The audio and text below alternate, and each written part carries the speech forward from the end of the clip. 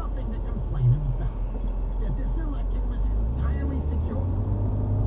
Josh Hawley says we're smarter than this. 74+ million Americans are not going to shut up. And you tell them that their views don't matter. You tell them that they're basically a bunch of kooks. You do not know what you're creating. You do not know the enemy you are manufacturing. If you think 74 million Americans are going to just sit around and pretend everything's okay, like they've done in the past, you have another thing coming. Now, I tell you, somebody was watching this. Gloria Borges, CNN, very, very worried. Brianna Keeler talked to her, said Senator McConnell finally acknowledged that Biden won the 2020 presidential race. The president responded with a critical tweet saying that it was too soon for Republicans to give up. So the question is, Gloria, which side do Republicans take here? Josh Hawley this morning, Senator Hawley, came out and said, I haven't really decided what to do. So, is he a potential 2024 candidate? I think so. It's pretty obvious. And so if you're a 2024 candidate and Donald Trump did have 74 million votes, maybe you're going to hang back a little. It's all about politics. It has nothing to do with the Constitution. It has nothing to do with the law. It has nothing to do with this election, which was free and which was fair. Isn't that amazing? The evidence of fraud is all over the place. There is so much more evidence of fraud than there ever was in the 2016 election. There was not a shred of evidence of anything being fraudulent in the 2016 election. They made all of it up. And people like Gloria Borger spread the lies reported by the New York Times and others at CNN, just spread those lies. Doing everything they could to try to convince average Americans that the election in 2016 was illegitimate, Trump was illegitimate, Trump stole it, colluded with the Russians, he's a traitor, he's a spy, all of this stuff. Now we move forward to 2020, and the same people are telling us what a fair and open and fraud-free election we just had. Now she's disparaging Josh Hawley.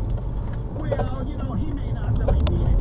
He's seeking the Republican nomination in 2024. So Josh Hawley, he has to go out and say what he thinks the Trump base wants to hear. Let's play Josh Hawley again. You tell me if you think this is somebody who's being insincere in his comments. Soundbite 25, 3, 2, 1. After 4 years of that, being told that the last election was fake and that Donald Trump wasn't really elected and that Russia intervened, after 4 years of that, now these same people are told, you just sit down and shut up. If you have any concerns about election integrity, you're a nutcase. You should shut up.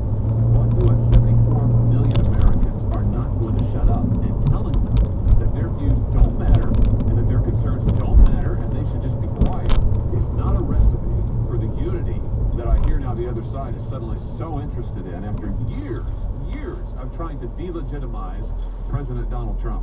So suffice it to say, I'm not too keen on lectures about how Missourians and others who voted for President Trump and now have some concerns about fraud, about integrity, about compliance with the law, should just be quiet and that they are somehow not patriotic if they raise these questions. Exactly right. And they are. Biden's out there demanding unity. This is the guy that wanted to use the Logan Act to get rid of Trump. He did use the Logan Act to try to get rid of Michael Flynn. This is the guy who was right there at the right hand of Barack Hussein Obama, trying to do everything they could to undermine Trump's position and then Trump's presidency after trying to sabotage his campaign. Now all of a sudden they get elected, and it's time for unity. Why, it's time to put all of this acrimony aside. Well, there's nothing to see here. This was the cleanest, the purest election in American history. There was nothing to see here. And you people are a bunch of crooks if you think that there was fraud. Well, gosh, folks, I don't know how many witnesses have come forth and testified with affidavits of the fraud they witnessed. It's hundreds and hundreds of them out there. So, anyway, they're worried about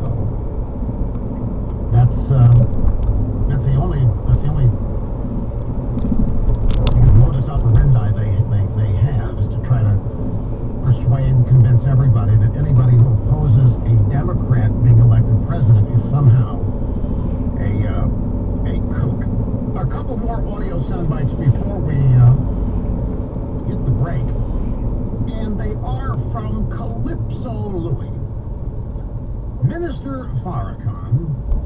Now, headlines don't tell you what Calypso Louis really said. This was Saturday at the all-virtual National African Black Leadership Summit.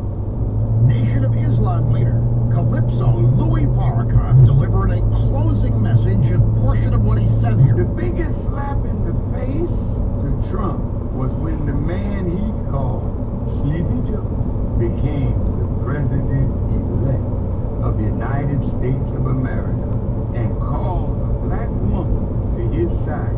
She ain't no lightweight. Kamala Harris is a heavyweight. And look at how white folks are thinking right now.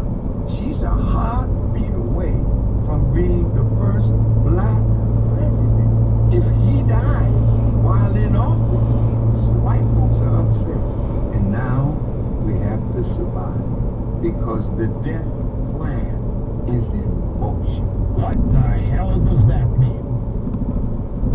Now we have to survive because the death plan is in motion. Is Calypso Louis openly speculating about Plug Biden dying in office, making Kamala the first black president? And he said, if he dies while in office. So white folks are upset. Now we have to survive because the death plan is in motion. Obama was the first black president. I'm sure Calypso Louis is the first female black. You don't think so? Oh, wait a minute. Calypso Louis did not believe that Obama was genuinely black. Right? Calypso Louis, my memory is that he had problems with Obama. Because Obama's mama was white, if I recall correctly. At any rate, I'm still trying to. So white folks are upset. Why are white folks upset? And now we have to survive because the death plan is in motion. Anybody know what he's talking about? The death plan. He just alluded to it. He's openly speculating.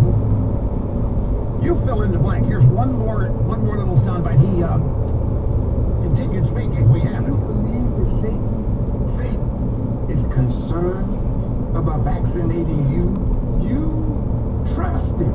After all that he's done to destroy us, you trust him. How could you allow him to stick a needle into you saying he's helping you? They give you free shots of toxic waste. You on a death watch. Well, if you don't show that you're vaccinated, you can't come to school. What a blessing! Tell the cracker, I ain't coming.